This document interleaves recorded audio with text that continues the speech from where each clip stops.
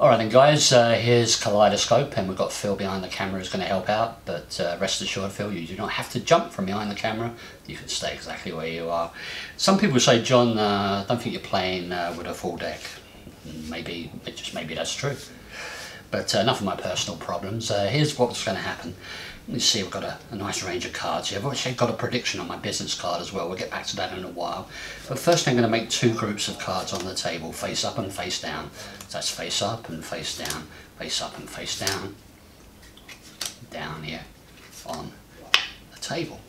Now Phil, we've got two groups of cards, face up and face down. I'm going to take out one of those groups. Which group should I take out, the face up or the face down? Face down. Take out the face down cards. That's one, that's two, that's three, that's four. Their history. And what I want you to do is just think of one of those cards on the table. Merely think of it. I'll look away. Got it? Mm-hmm. Get it? Good. Okay. For the first time, would you reveal the card you're thinking of? The Three of Hearts. The Three of Hearts. Not the Two of Diamonds? No thanks. Not the Ten of Spades? No way. Not the Five of Clubs? Absolutely not. That's kind of odd, yeah? Mm-hmm.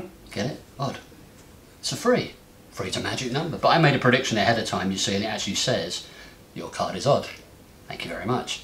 Alright, I know I'm never going to be a Darren Brown, but you see your card is odd. In more than one perspective, you see, because you see if I just do that, you see your card is actually black, so now technically it is odd.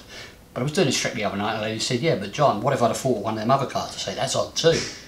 Because you see this card is orange, this card is green, this card is turquoise, so I guess you could say that that is very, very odd.